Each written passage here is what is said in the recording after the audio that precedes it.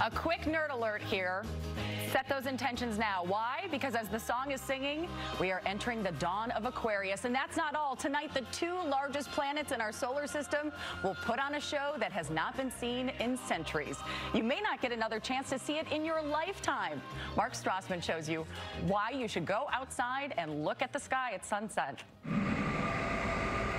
Astronomer Christopher Dupree is about to see something hidden from Earth since Galileo first pointed his telescope at the stars. Wow, they're both in the finder. I've never seen that before. Our solar system's two biggest planets in one viewfinder. That's Jupiter down to the right, Saturn up to the left. That's awesome. All month, just after sunset, sky watchers have captured the pair of planets slowly coming together in the southwest sky. Tonight, they'll overlap, appearing to merge into a single source of light, an astronomical conjunction. It's a very slow motion crash.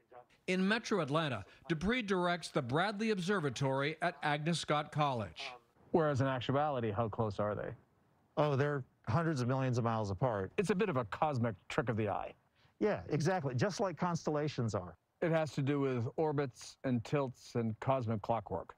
Yeah, it's like a big machine that's just running forward, and on the 21st is when all those pieces are aligned just right for these two planets to get really, really close. That big machine is our solar system, constantly in motion. Every 20 years, Jupiter laps Saturn, and both planets line up with Earth.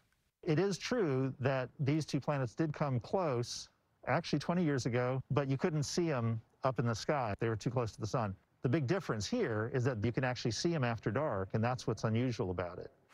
The last visible conjunction this close was in 1226, nearly 800 years ago.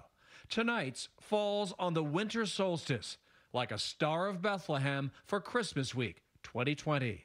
Since the whole solar system is this kind of clockwork, you can wind the clock back for thousands of years, and you can see where planets would have been at a time in the past. Kepler is one of the astronomers who actually hypothesized that the Star of Bethlehem could have been a planetary conjunction. These two wise men are smart enough to know we need clear skies tonight. If there are clouds in the sky, you're stuck with it. Given how rare this moment is, how maddening is it going to be if it's overcast? As an astronomer, I'm used to that. You know, if you can go out the night before or the night after, it'll still be an impressive sight. And won't happen again for 60 years. To me, some of the most wonderful experiences that you can do viewing the night sky are the ones that require nothing. They don't require a telescope, they don't require binoculars. It's just you looking at the night sky. All you need is your stargazing curiosity. For CBS This Morning, Mark Strassmann, Decatur, Georgia.